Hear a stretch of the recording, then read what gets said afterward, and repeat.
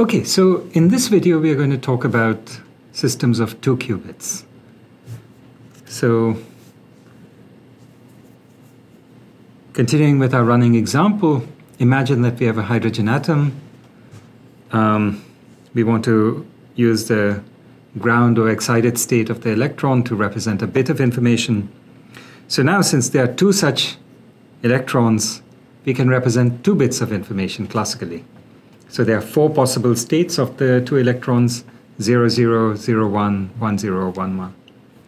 So now, again, by the superposition principle, the quantum state of these 2 electrons is in general a superposition of all 4 possibilities.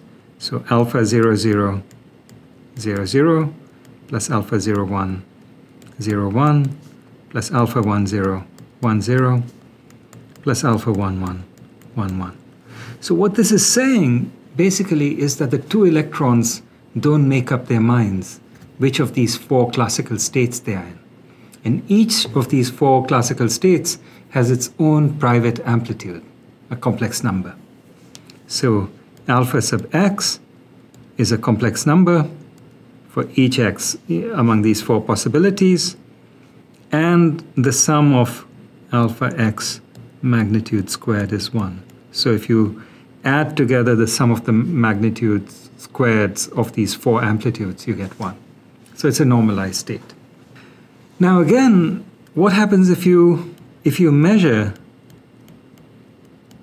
the state of these 2 qubits? Okay, so if you look at these 2 qubits, they quickly make up their minds. The electrons quickly make up their minds whether they're in ground or excited state. And so you end up seeing 0, 0 with probability exactly alpha 0, 0 magnitude squared. And once again, the very act of making the measurement disturbs the system, and so the new state, psi prime, would just be 0, 0. Similarly, for the other 4 possibilities, the probability of 0, 1 would be alpha 0, 1 magnitude squared, and so on. So for example, let's say that the state of our system was 1 over 2 plus I over 2, 0, 0, plus 1 over 2, 0, 1, minus I over 2, 1, 1. So now the probability that we see as 0, 0 would be exactly a half.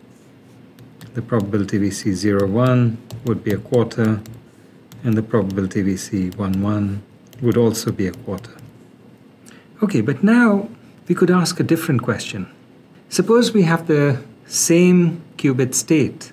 So suppose we had the state of the 2 qubits as, okay, well, let's say it was plus 1 half 0, 1 plus I over 2, 1, 1.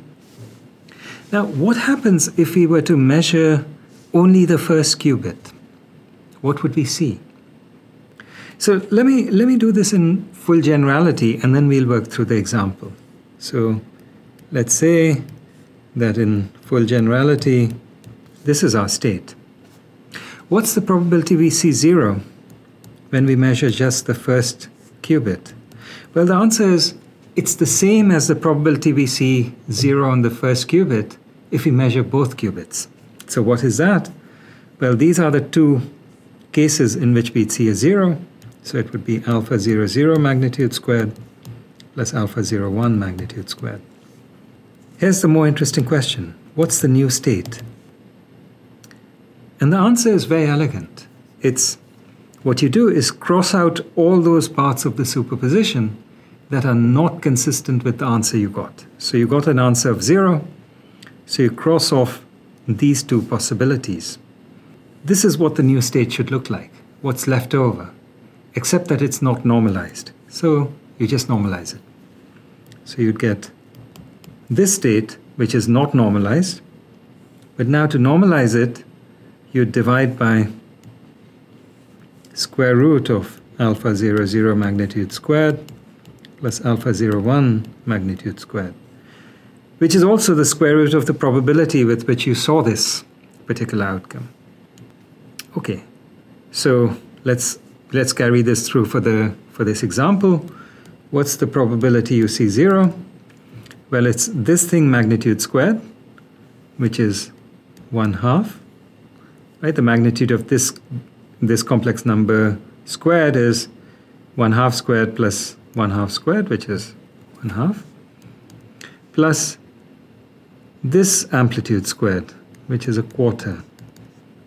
So the probability you see 0 is exactly 3/4. Now what's the new state? So you get the new state by crossing off everything inconsistent, so you get rid of the 1, 1. And now we need to renormalize. So we take this state and we renormalize it by dividing by the square root of this probability of 0.